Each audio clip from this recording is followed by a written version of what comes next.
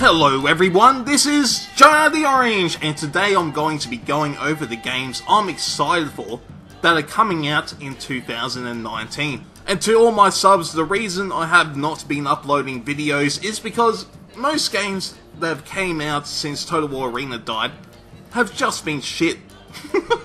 Honestly, I've played a lot of games and I have not found any of them enjoyable, so hopefully the games on this list do end up being reasonably good. That's all I'm hoping for at this stage, something that's at least slightly fucking interesting. So let's start off with the first game, and that is Conqueror's Blade. And one thing I want to say off the bat, I have watched a lot of videos on Conqueror's Blade, and the combat system has looked dog shit, but I think the main reason for that is because they are mostly low level players, as in their character is a low level, and they don't control their units. So many times they just run off without their units.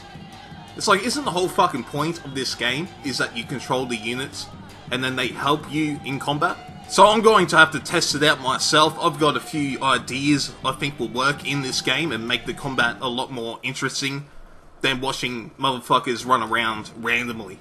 Now for the good news, now for the reasons why I am interested in this game. Everything else looks so damn good.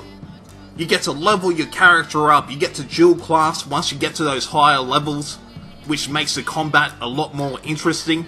You can bring 3 units with you into combat, one at a time, but you can switch them out, and you can level them up as well. I always like to be able to progress in a game at some level, even if it is just unlocking a cosmetic or something.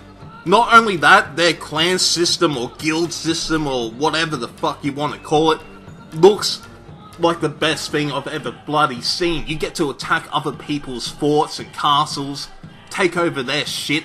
It has this Mountain Blade-like map, so you can roam around, gather resources, fight off bandits, attack players, attack their forts.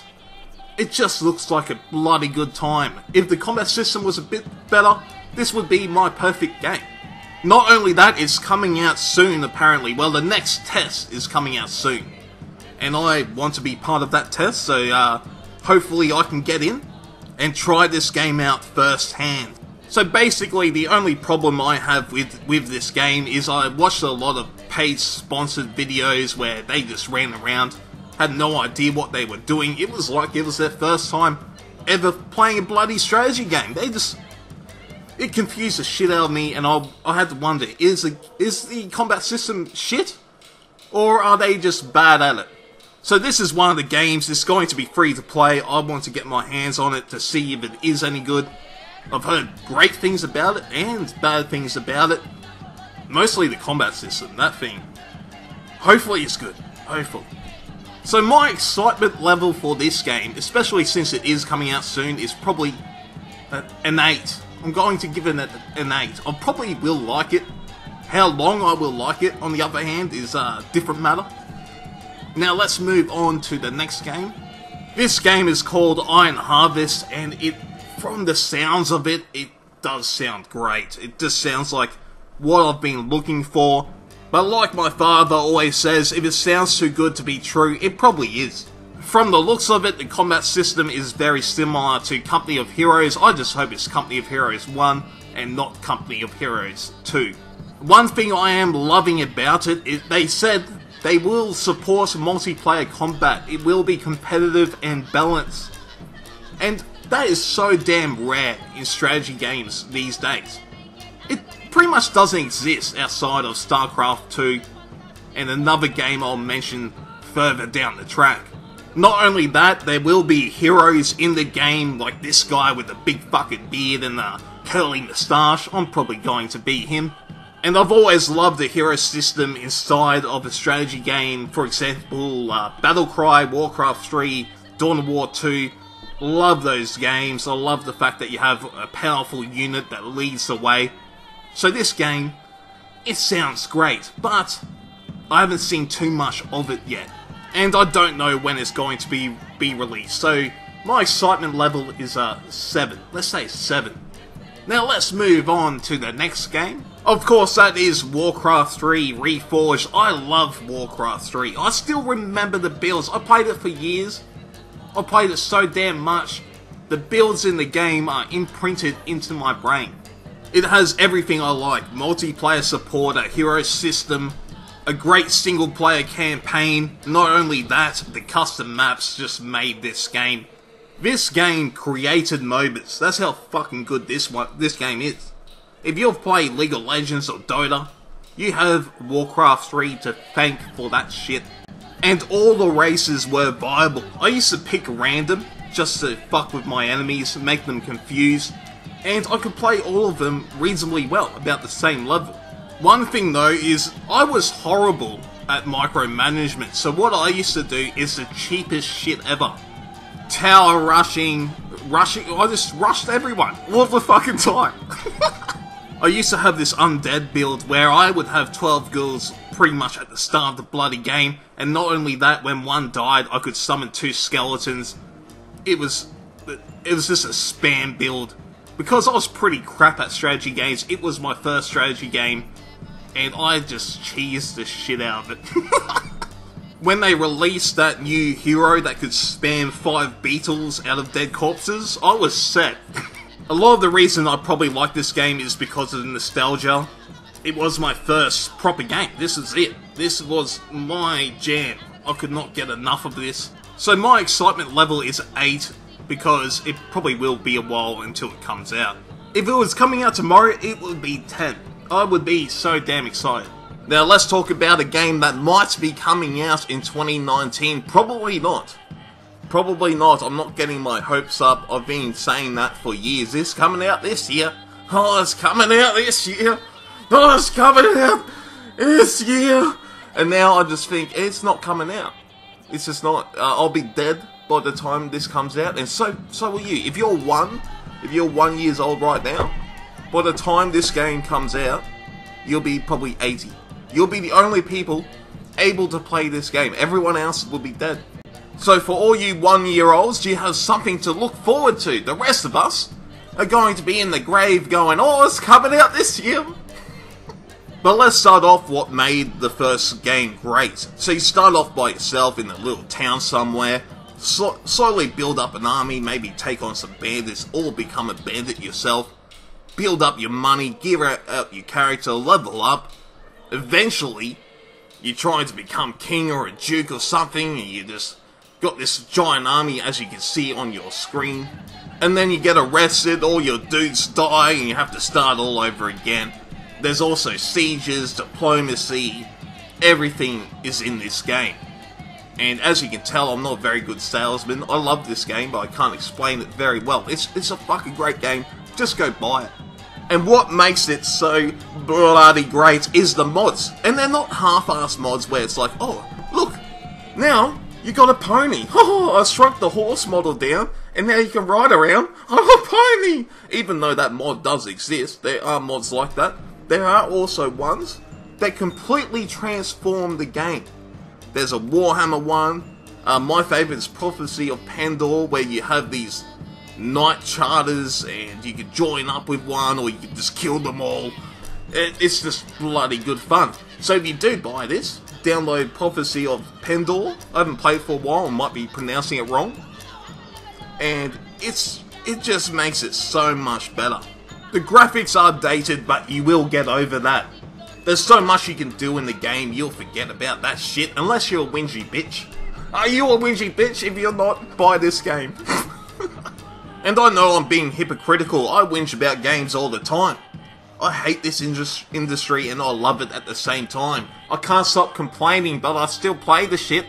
Did I mention Mountain Blade has really good horse combat and sieges? I just thought I should end on a good note. It does have those things, that's a plus. And my excitement level for this game, I'm going to give it a 7. Mostly because I'll probably have arthritis by the time the game comes out and I won't be able to play it properly.